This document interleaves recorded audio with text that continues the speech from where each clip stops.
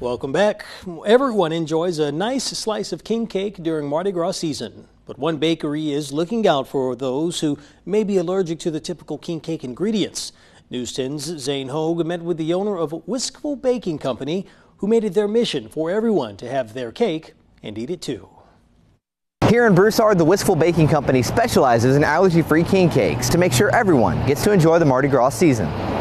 Whiskful Baking Company is a allergy-friendly bakery. We do everything gluten, dairy, soy, nut, and egg-free, always. Being allergic to gluten and dairy herself, Reggio started working on her cakes in 2016 so she could finally enjoy the Mardi Gras staple. It took a lot of research to figure out what was actually gluten, dairy, soy, nut, and egg-free, all of it, and a lot of experimenting on something that's actually good. All of the research along with trial and error eventually paid off. Reggio says she found a recipe that not only satisfied her craving, but also became a craving for her family, friends, and now the whole community.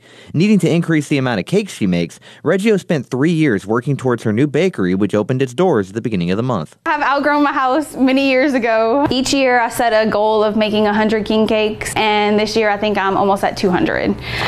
So yeah, this year has picked up, and then with the storefront opening, it's been a big excitement for everybody. With her shop open and her cakes flying off the shelves, Reggio is glad the community is loving the cakes while also proving allergy-free can still taste delicious. Gluten-free and allergy-friendly have a very big misconception of it's not good. I think every person that has walked through the doors so far this last week has been like, oh my God, we're so excited you're here.